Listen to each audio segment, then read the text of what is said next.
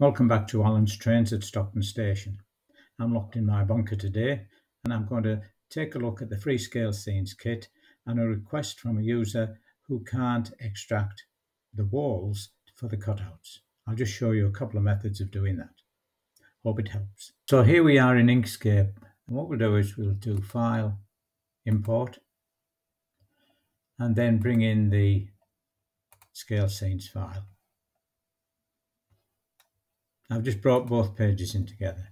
Now what happens sometimes is, depending on your screen, as it imports it, you will only see the first sheet and then you'll be hard to get to the other one.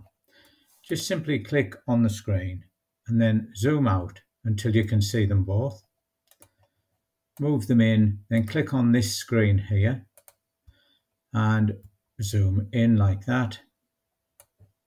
Now the bit that you want is the card that fits behind these here. Now if you go to this page on the PDF, they're already separated, because if you click on there, that is the end wall that you're after. There's one of them. Click on this one and that's the end wall. It'll leave all the text behind. Then go to the flip button here, which is third ribbon down, and then click on the fourth icon and that'll turn that around for you. Now, if you want to do them both at the same time, obviously you can align them. I've got the snapping tool on at the moment. So there's the two pieces that I think you're after. So I think you've been trying to get them out of this bit here. Now, if you were trying to do it through that bit, you've then been and click and drag that, and then you've tried to separate them and you can't do it. Now, that really is, I think, what you're after is those two card cuts there.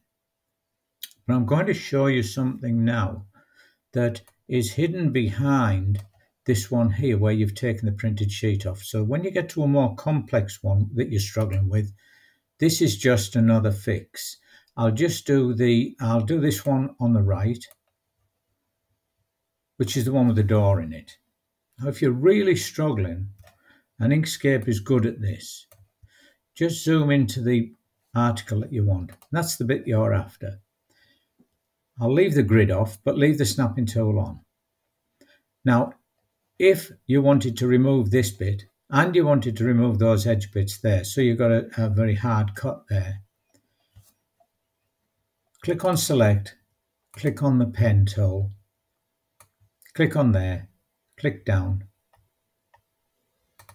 double click to leave it behind, and there's the line.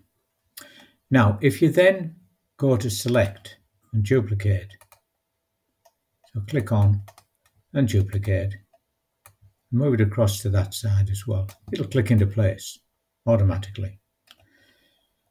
If you now want the doorway, using the Select and the Pen tool, don't forget to click on the pen, click on there, and there the snapping tool will take you there, drag it down to the bottom, and it should hold its line. Now what you've got to do is click Select, Pen again, and this time click on there and drag it down to there. You've now drawn 4 or 5 extra lines. Now go to the Pen tool again, and this time start in this corner here. So click on, click the next corner, click the peak, click, keep going. Now stop at the doorway, click, click up, click along, click down, and go back to where you started. Then press the Select. Now click on the doorway part that you don't want, and it will drag everything away.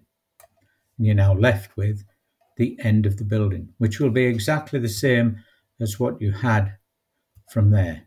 And as you can see, just doing it the rough way, you can see mine's just snapped exactly into place over the other one.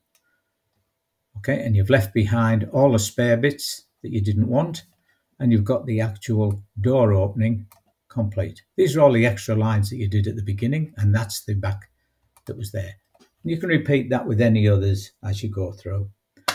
I hope that's helped, but you then said that you wanted vertical and horizontal lines. Now, The easiest way for vertical and horizontal lines, as I've shown in another video before, is this time just put the grid on, view the grid, page grid, and I'll move away from there.